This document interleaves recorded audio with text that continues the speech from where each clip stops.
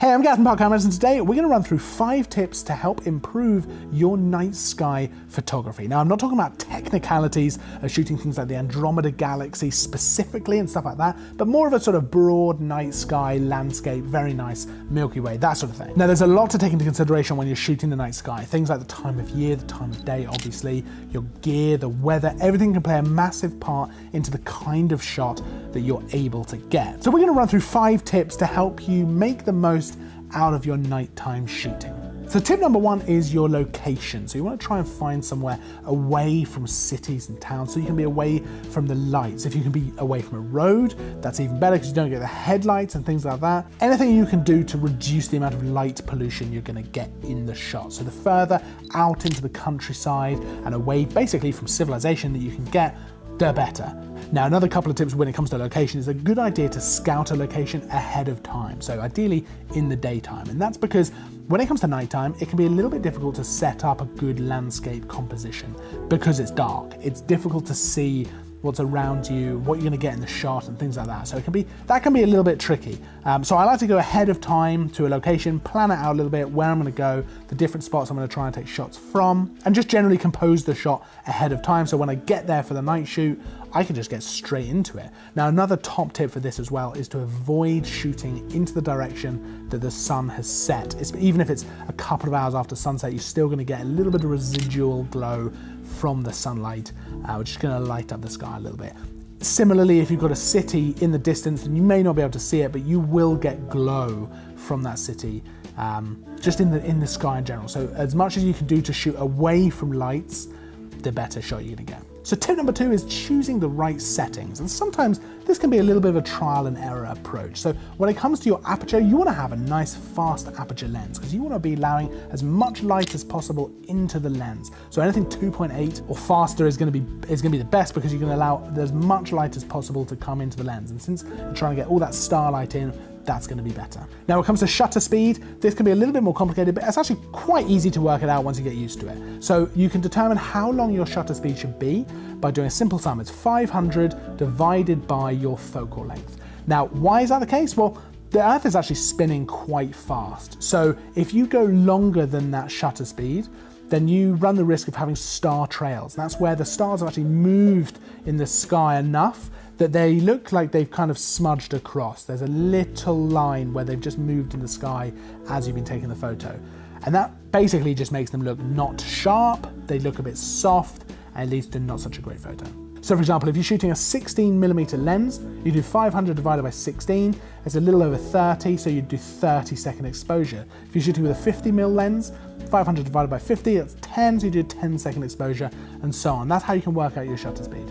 Now, when it comes to ISO, this is a little bit trial and error. I like to bump my ISO up. I've gone up to 6400 before, just to see what I can get out of the sky. And then you can come down 3200, 1600, 800 if you want, and just see what works best for you. You can try a few different photos, and you're going to want to try a few different photos of different ISOs, different exposures generally, just to see what looks good for you. Now, something else to bear in mind, if you're shooting with an APS-C sensor camera, you want to make sure to use the true focal length when you're working out that shutter speed. So you need to add the crop factor to the focal length, then divide 500 by the overall focal length to get your shutter speed. Something else that's worth doing is just adding a 2-second or a 10-second timer to your shot so that when you press the button to take the photo, it counts down from 2, counts down from 10, so that you take out any possible shake with the camera when you touch the button. It just removes any chance of vibration like that. So tip number 3 is to vary your photos. So you can try different positions, different angles, different compositions,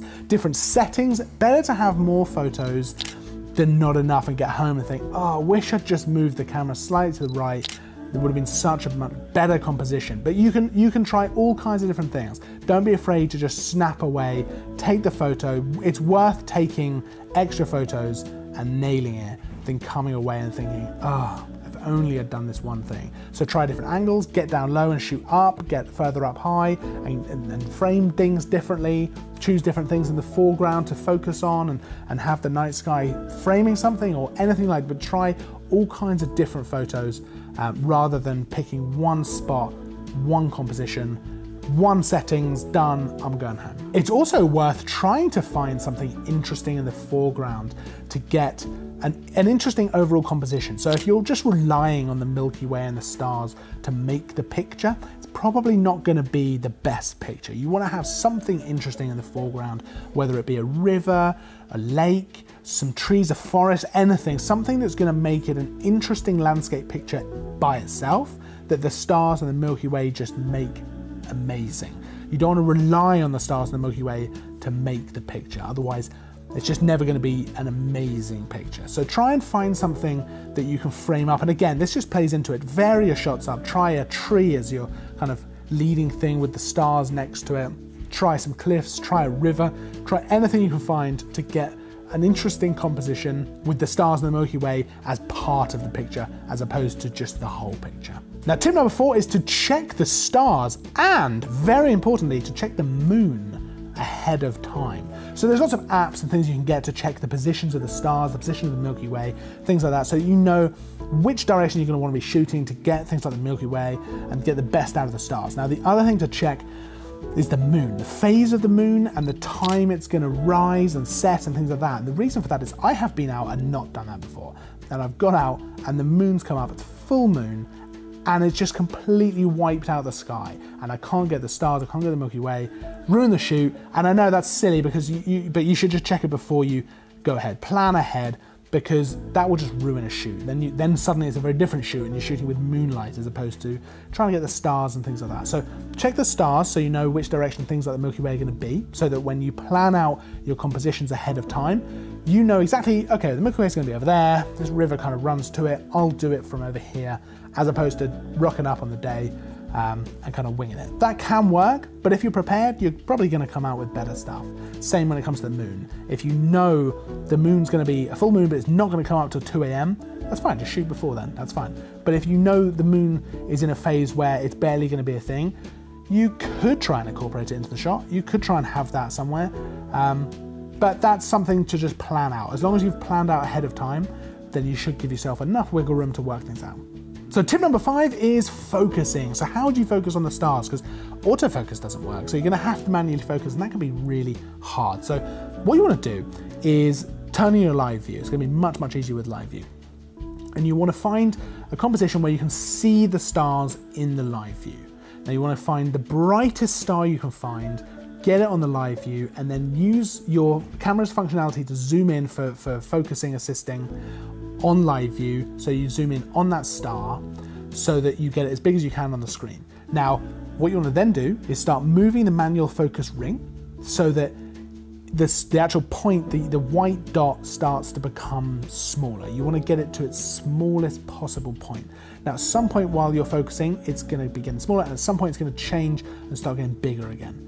That's when it's going back out of focus. So you want to get to its smallest point. That's when it's in focus. Now, when you've done that, you can zoom back out from the live view, so it's just normal again. And that should now be locked in as in focus on the stars. Now, this can be a bit trial and error sometimes. Sometimes you want to try different things. Sometimes you want to stack different exposures as well. So you do one focus on the stars, one focus on the foreground, and just try different things like that. But it's worth getting there and doing it right, because when you get the stars pin sharp, they look so awesome. So that's our 5 tips for shooting the night sky. Now, it's a great time of year to be doing this because the sun is setting so much earlier, so you can get out earlier. You don't have to wait for midnight to go out and shoot the night sky. It gets dark so much earlier now. You can actually, as we get further into winter, you can go at 8 o'clock or 9 o'clock and shoot the night sky and get some great shots. So I hope these tips have been helpful. If you have any questions at all, pop them in the comments below. I'd love to hear about any other tips you've got for shooting the night sky, so pop them down there as well. If you liked the video, make sure to hit the like button. Make sure to subscribe if you're not already. I'll see you in the next video. And as always, thanks for watching.